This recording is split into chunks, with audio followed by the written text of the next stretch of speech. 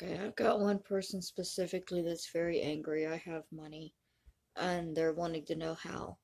And I updated a couple of months ago that I got my GR fixed, so I don't understand the confusion. But once a month, there are funds put on my EBT card, which I have gotten a new one of. It's so shiny too. Like the other one I had had for a couple years, it was all scratched up, so the new one was like, ooh. Anyways, um, I get $250 in food and $200 in cash. Um, that's it. Plus my medication, which I actually my Medi-Cal was rejected the last time I went to pick up my medication, so I need to refile for that. It's possible it's because I haven't got a new therapist yet. Because I'm scared. Y'all threatened the life of my last therapist, and I don't want anybody to be hurt because they tried to help me, and y'all are constantly trying to hurt people that help me. Like y'all are constantly screaming, "Who donated that $5? We're gonna make sure they never donate to you again or anybody else again." And I,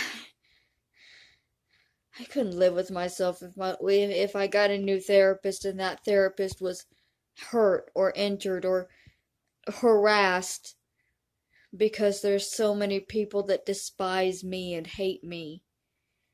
So I haven't been able to bring myself to get one. And since my housing and my medication and everything is dependent on me being in a program,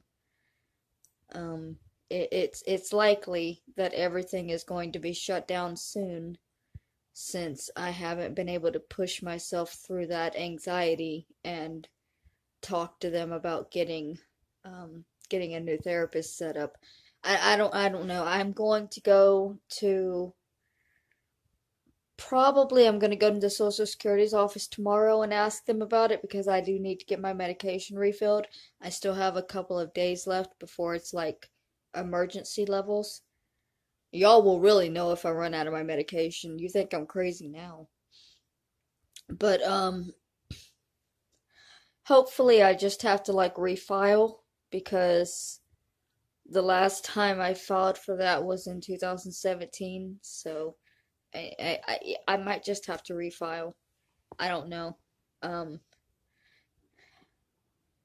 the ceiling in my bathroom is falling in again, and I told the landlord about it tonight, so I'm waiting. I'm thinking if they're gonna come tomorrow, I'll have to wait until Tuesday or Wednesday to go and do the Social Security office. But for me, like,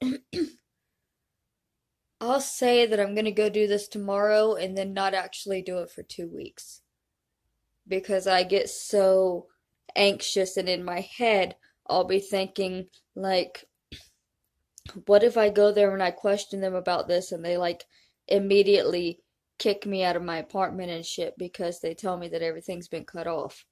Like that's my mindset. That's why I've been waiting to tell them that the roof in my bathroom is about to fall through again. Because I'm like, well, but what if they show up and they say, like, hey, we didn't know you were still here. Can you get the fuck out? And so, like, it takes a long time for me to do things on my own. It eventually gets done, but there's your answer. I get 250 in food and 200 in cash.